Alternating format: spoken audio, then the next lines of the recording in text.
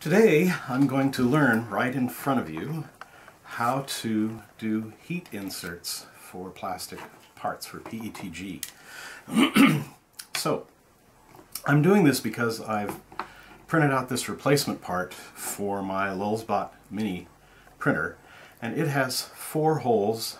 The plastic part has 4 holes in the back, the bottom, that screw into the frame of the Mini. And in each of those holes I need to put in what's called a heat insert. It's a threaded part. I'll put in a picture of this. It's a threaded part that you melt into the plastic, and then it forms a nice strong bond with the plastic so you can screw in the screws and everything's great. Okay, so before I heat up the soldering iron, I'm going to replace the tip with a tip that's designed for doing heat inserts. So I just unscrew the cover here, take off the soldering iron tip, and replace it with this tip, being kind of careful not to damage the ceramics. And then I put the cover back on. There we go. And now I can heat up the soldering iron. A lot of people do this with just soldering irons, but I'm going to do this with a tip that I bought designed for 3mm heat inserts. So the idea is that I pick up one of these heat inserts, I make sure it's right side up because they're tapered, and I stick it onto the soldering iron, and then when it's hot, and I really don't know how long it takes to get hot, I'll jam it into I'll press it lightly into the plastic. I want to hold this. Ooh, I want to hold the thing in with the. Oh! Uh-oh. Uh-oh. And this time, what I'm going to do is just press it into the wood here while it's heating. The wood is not going to burn. It's just 446 Fahrenheit is below, well, it's below the burning point of paper at least. So I might do a little wood burning here with this, but you know, did I get that right side up? I ought to check that. No, I had that upside down, so that would have been bad. Okay, you can see you probably can't see what right side up and upside down looks like, but there it is, right side up. So I'm going to just pick this whole thing up and put it into this block. Let me get my old soldering tip out of the way. And I bet it's heated up by now, so here we go.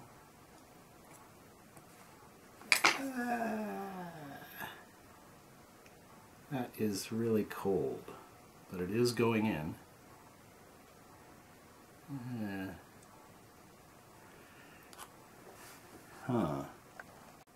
Okay, since that first heat insert went in really, really slowly at 230 degrees C, I've raised the temperature on my soldering iron up to 464 Fahrenheit, which should be around 240 degrees C, which is the suggested low-end extrusion temperature for this PETG from Matter Hackers.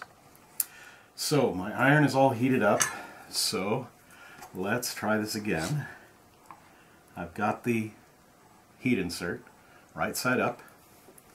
I'm going to put the soldering iron right down on it.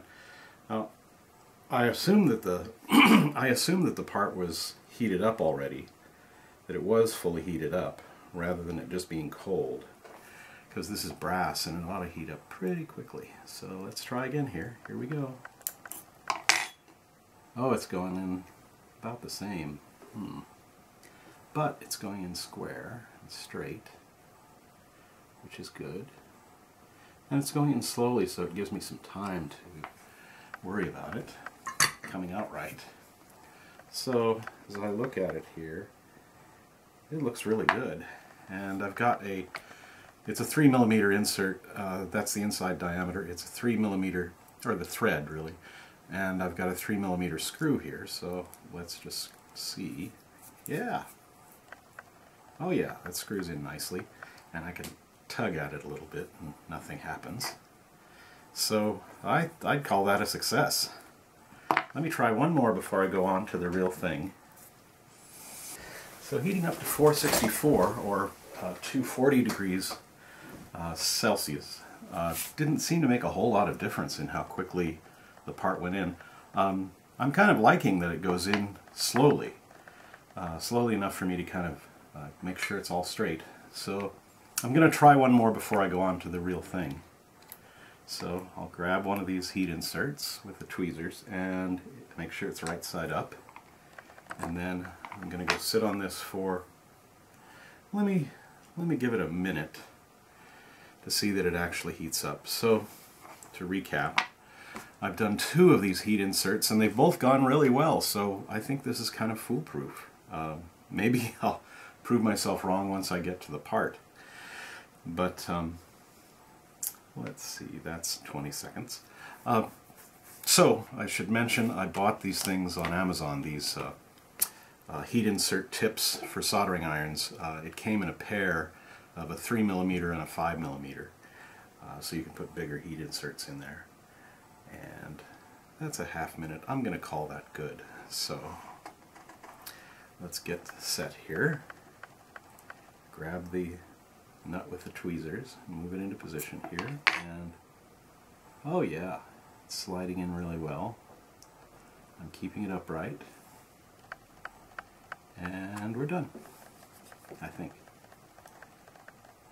A little high, so heat it up again, push it down a little bit more, yeah, and there it goes. Okay, and again, it screws in just great. So I think we're ready for the big time. Now that I've done 3 practice inserts that worked really great on my little practice block, I'm going to go for the real thing. There are these 4 holes here in this Lulzbot part. So I've got my soldering iron heated up, and away we'll go. There. And is that right side up? Whoa! They are small. Okay, let's do that. Yep, that's right side up. Good. So I can let that heat for a moment.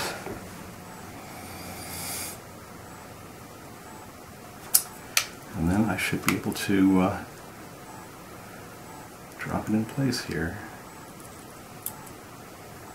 Ah, darn. Okay, let's try again. Get it right side up. Get it in there. Get in there. Okay, heat it up. Maybe this is warning me that I'm not ready to do the real part yet, but I think I am. So yeah, that seemed to work really well. That heating it up on the board here. This is just a piece of, well, it looks like fir wood. Okay, let's try it. Oh, okay. I'm holding down the part and pushing a little bit with the soldering iron, keeping it straight up. Now let's see how that worked. Oh yeah, that's good. It's a little deep. I probably went a little deeper than I should have, maybe. I don't know. Maybe not. So let's get another one. Heat that up. So I think I'm on the way now. I'll make sure that's right side up. Yeah. If I didn't wear glasses, I would be wearing safety glasses at this point to keep these little hot bits of metal from flying in my eyes. Okay, number 2. There it goes. I'm pushing in and keeping the soldering iron upright. And I think that's good. No, ow! Okay, don't do that.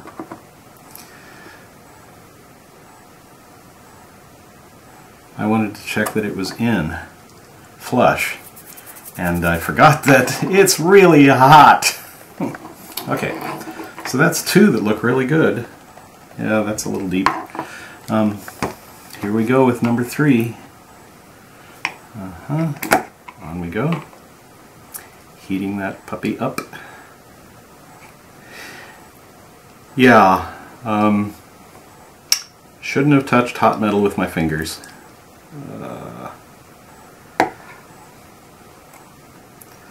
So safety is always important. Okay, I'm pressing that in a little bit, keeping it upright. It's going in.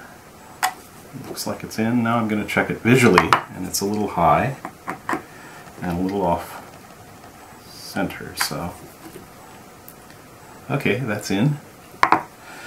One more, and then I've got my part ready to insert into the Lulzbot. Woohoo! Okay, right side up, right side up. Yep. Stick it on there. So this is actually pretty easy. I mean, it doing those first 3 inserts worked like a charm. So I'd say you can do your own heat inserts really easily. Oh, my finger hurts. Okay. Did I check that that's right side up? Oh dear. I think I did. It's going in, which is a good sign. Let me check a little high. And leave it in a little bit longer. And still a little bit high. Okay. Okay. That looks good. Okay, we're done. Woohoo! So now my my Lulzbot part with hot inserts in it is ready to screw into the printer.